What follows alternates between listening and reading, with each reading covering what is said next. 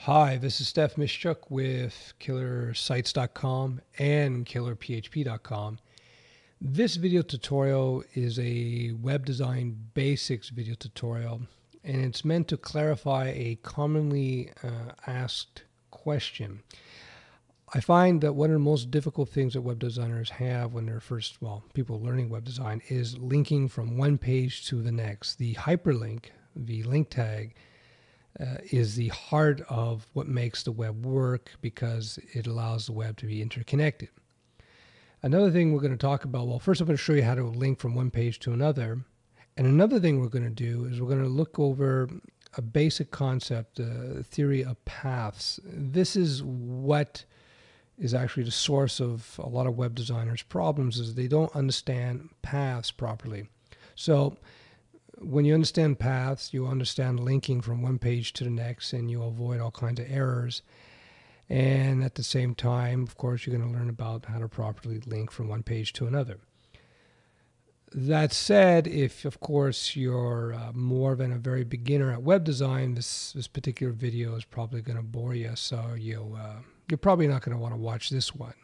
But if you're a total beginner, totally green, and you're having trouble with hyperlinks and linking from one page to the next, then this is a very good video for you. What I've done is I've created a few basic web pages inside this folder on my desktop. Now, before I go on, if you're a Mac user, this all applies to the Mac as well, although things are going to look a bit different for you. You can still follow along though. So what I've done is created a couple of pages, and I created an empty folder here, and we'll get into using these very shortly. So first, let's launch the first page, and it says page 1, and page 1 of course has a link here, and page 1 links to page 2. Now you see this error, file not found. This is the error that a lot of people have when they're trying to link from one page to the next. If I do this with Internet Explorer, let me just open up the same file with Internet Explorer, and I click the link. Again, you get this page cannot be displayed error. So what we're going to do now is look at why this page cannot be displayed. So this is the page that we were clicking, where the link was on, and we were clicking the link in that page and was trying to find this page, but it was not launching. So let's take a look at the code. So we're going to open, well, I'm just going to hit edit. So it opens up this simple text editor.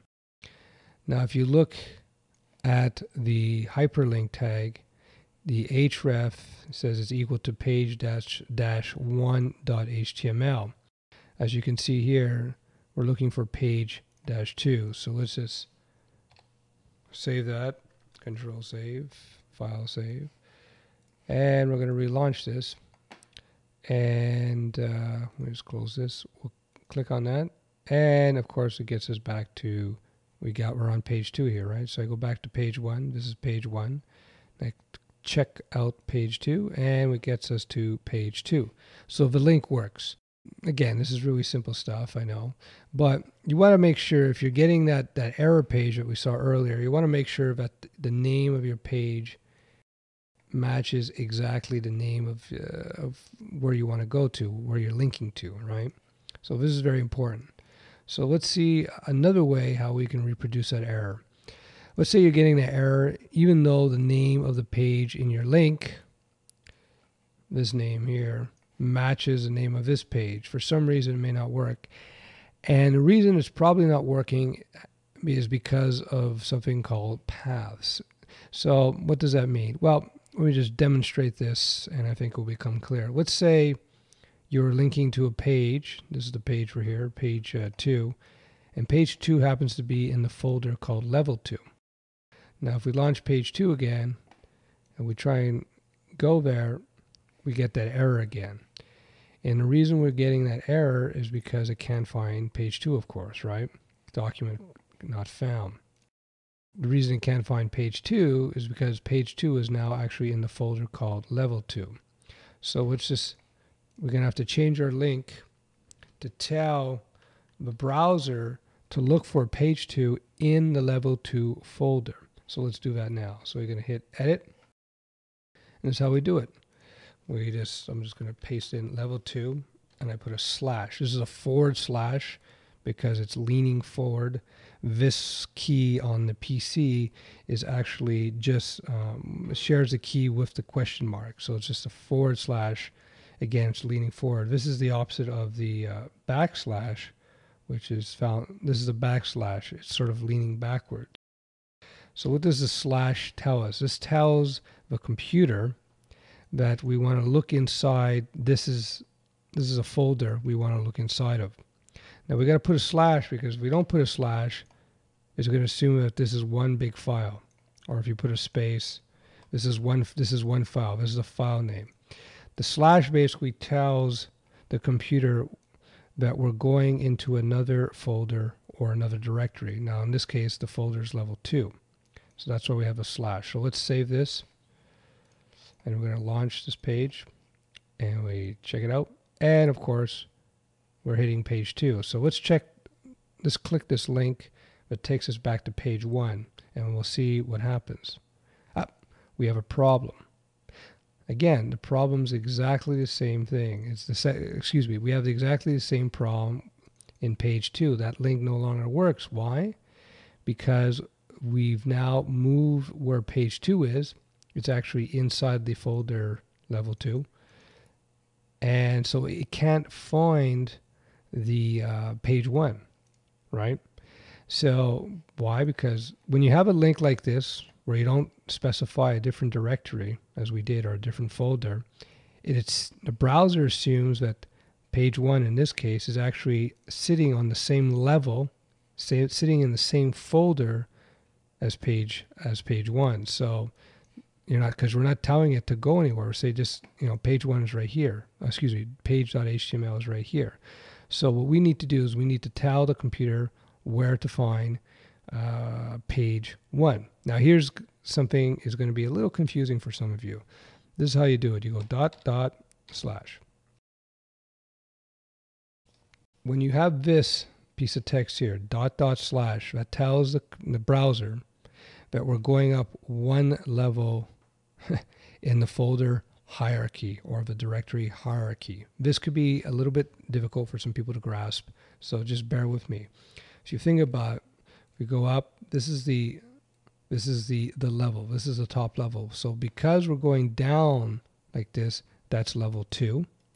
And let's say I created another folder. Let's say we'll call it level, we can call it level 3. We can call it anything we like, really. This would be level 3, right? So we're going deeper. Think of it as like a stack, if you will. So this is the top of the stack, right? As far as this page is concerned, or for starting from, this is the starting point. So this is level 2. So it'd be down one level in the stack, and it would be down 2 levels in the stack, right? So if we edit this page, this tells us we are down 1 level in the stack. So basically when you have ... slash like this in front of the name, you're telling the browser we're going up 1 level. We're going backwards. So page 2 knows it has to go up. See the up arrow? It goes up to page 1. So let's say, let's even higher up. So let's say we have page 2, and we'll put it in level 3 here. Let me just edit it. I'm just going to call it 3. In this case, because this page is actually 2 levels deep, right? Let me make this very clear. See, this is the top level. 1, 2. Because it's 2 levels down, let me edit this. We have to put 2 of these. Does that make sense? Because each of these that the browser sees, it means go up 1 level. So since we're 2 levels deep here, we have to go up 2 levels. So like this. So now we're going up 2 levels, right? Let me just save this.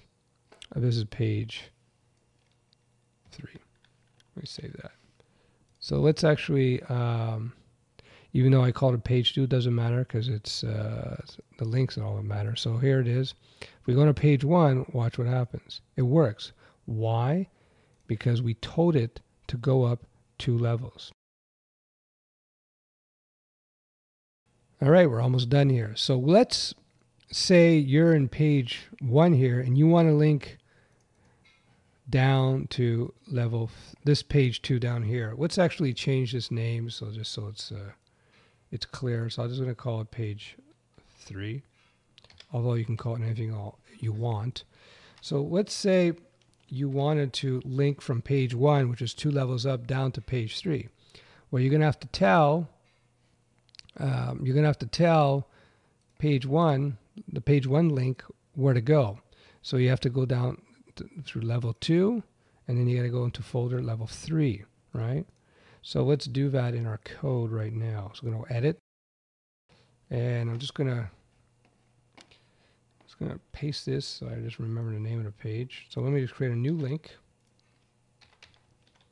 and this is going to check out page 3, which is 2 levels down. So how do we do that? Well, we know page 3.html, so I'm just going to say 3. That's the actual name of the page we want to open.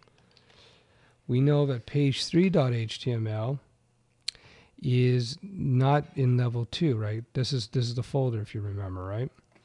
It's not in level 2. It's actually in folder level 3, which is below folder level 2, or inside of folder level 2, right? So what we need to do, is tell it that. So we got to go like this. We got to go first, go to level 2, and then go to folder level 3, and here's our page. So we're giving the browser the path to this page. We know this is a page because it's got the dot extension here. We know these are folders because they have no extensions, and they're preceded by the slashes. We have our slashes here. So you're starting to see. So if we want to go to, you're starting to see how, since we want to go to a file in page -3, we have to tell it specifically where it is. We can't just say go to level 3 alone. We have to say, no. First you go to level 2, and then in the folder level 2, you got to look for level 3, and then here's our page. So let's see if that will work.